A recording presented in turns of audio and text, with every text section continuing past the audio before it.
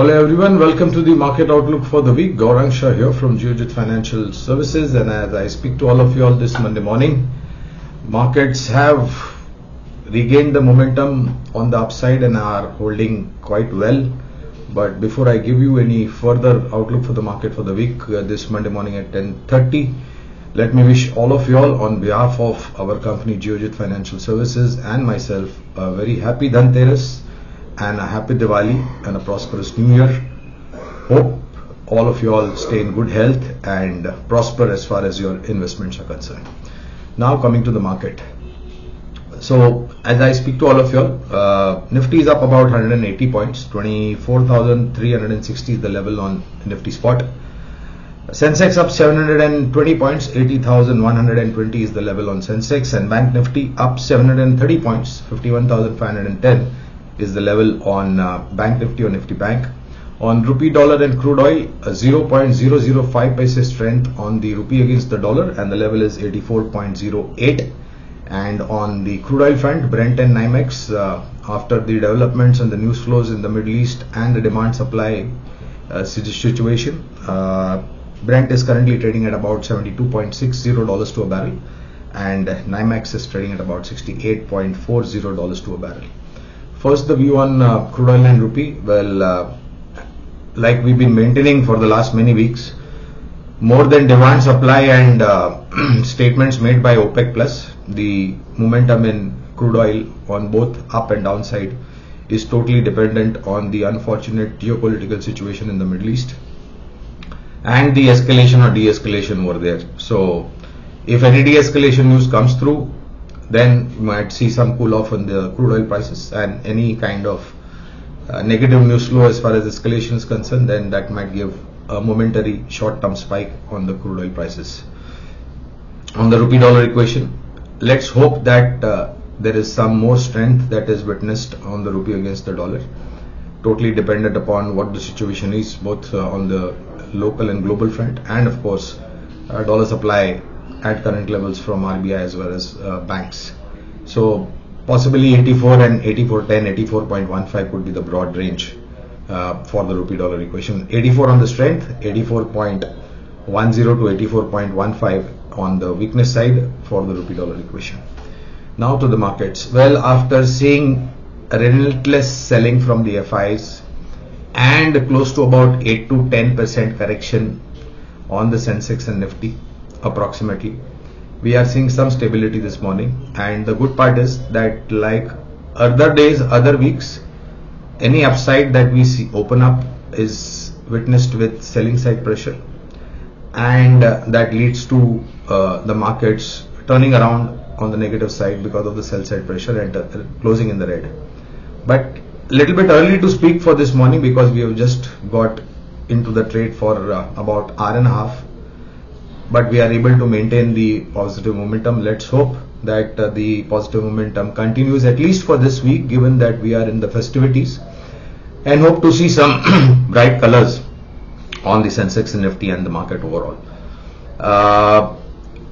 From 26,270 odd levels to 24,100, 24,200, where we were there last week. The upside tick is showing some kind of soothing sentiments, but at the same time, let me tell you friends, we are also in the F&O expiry week, which will lead to choppiness and volatility. So one needs to be prepared for this particular event as well. On the earnings front, well, there has been a mixed reaction on both sides. Some of it, the color was not so good, and for some company specific, better than expected numbers. We have still got about a week and a half to go for the curtains down for Q2 earnings session, and our sense is that it will be prudent to evaluate the Q2 earnings post the closure of the Q2 earnings. So let's hope that whatever remains give us some kind of more positivity in terms of better color and shade. There are a lot of concerns for certain sectors, certain companies, the way the numbers have unfolded, and especially the way the management has given the outlook for their business. But all this will possibly depend. There is possibility of turnaround, etc., etc.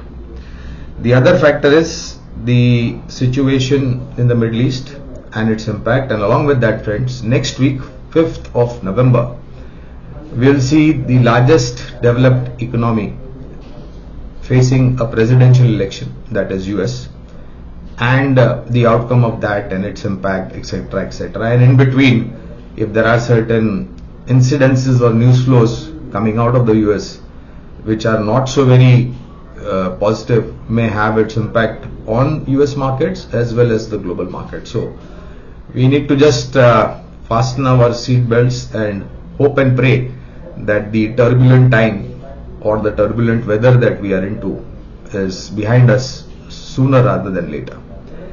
On the Nifty range that we normally give you, friends, given the India VIX volatility, given the volatility in the market, given the choppiness and volatility because of the F1 expiry and the event news flows, the range has become quite broad for lower and higher side. But we have tried to give you an idea about it, approximate idea on the lower side and higher side. So 23,800 to 24,000 on the lower side, keeping in mind that there might be a little more highlighted sell side activity in case of the markets have to recover and move a little bit higher, especially from the FI. We all know the numbers, don't want to go into that. And on the higher side, possibly 24,300 where we are right now to 24,500. In case if we are able to take off 24,500 decisively on closing basis, then there could be more momentum that can be expected. But given the events locally and globally and the news flows, I think we need to keep our expectation at a much lower level. We always say, friends, market corrections are a great opportunity to build up a portfolio. And our sense is that given the kind of 8 to 10% approximate correction on the Sensex and Nifty and possibly on certain sectorial indices, these are times to create that particular portfolio wherein you can actually get wealth out of it from a longer perspective.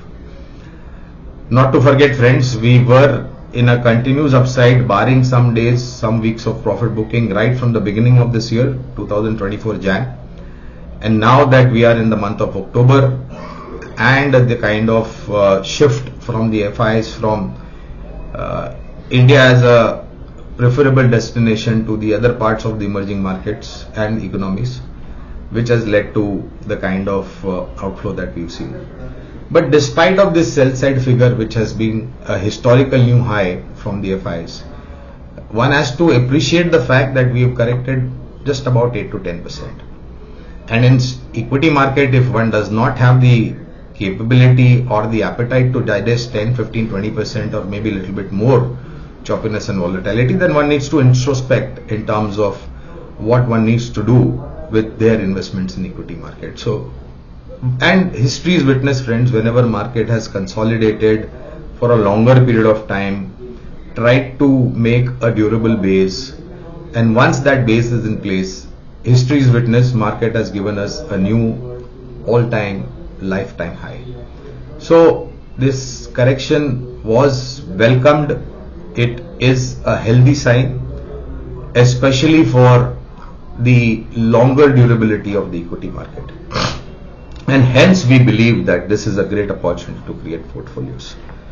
So like always, we give you two investment ideas. Our first investment pick is from the FMCG pack, though the sectorial FMCG pack, company specific certain numbers were not very exciting. There were pressure on volumes, there was pressure on margins, there was downside number as far as the semi-urban and rural India consumption theme is concerned, and so forth for some from metros and tier 2, tier 3 cities. But the question is whether there can be a recovery as we go into the future. So our sense is that there will be, and one has to keep in mind that India was, is and will always be a consumption driven story. So the first investment idea is ITC.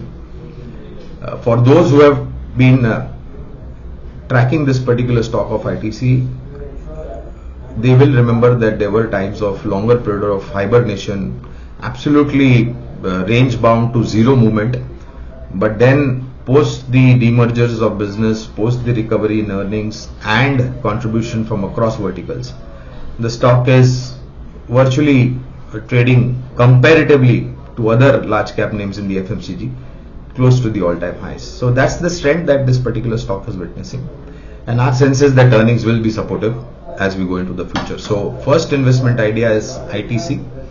The second investment idea is from a sector which we believe will be a great performer over the longer period of time due to the capacity addition, due to the policy changes and due to the demand outlook being very, very robust. That is power generation. And from the power generation pack, we have picked up a PSU, NTPC. Just to give you a little bit of inputs, NTPC happens to be one of the largest power generating capacity company. NTPC Green IPO, and along with that new power capacity addition. Policy changes has enabled the health of the state electricity board, financial health of the state electricity board to become much more stronger and supportive. And by the virtue of that, whatever payments that have to come from SEBs to the power generating companies has now, the time frame has reduced to a great extent. And with the kind of value unlocking that will happen due to NTPC Green, we believe that this is one particular stock that needs to be on your radar, and whenever market gives you opportunity, you should look at long-term investment into this stock as well. Needless to say, friends, both these investment idea, that is ITC and NTPC, are from a long-term point of view. These are fundamental investment names that we are sharing with all of you all, and for that you need to have at least 12, 16, 18 months plus kind of a time horizon. No need to jump into the investment bandwagon thinking that there is no tomorrow. The most appropriate approach to invest in ITC and NTPC will be start at current levels, and as and when you get dips, you can continue to add to the stock, having lower level value advantage, which will finally bring down your investment cost and extend your profit margins. But please have long term. This is not BTST, this is not 1 week, 2 week, 3 weeks, 6 months kind of a time horizon. So you need to keep this in mind.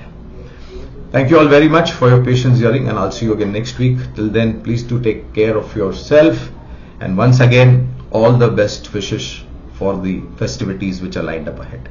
Thank you very much.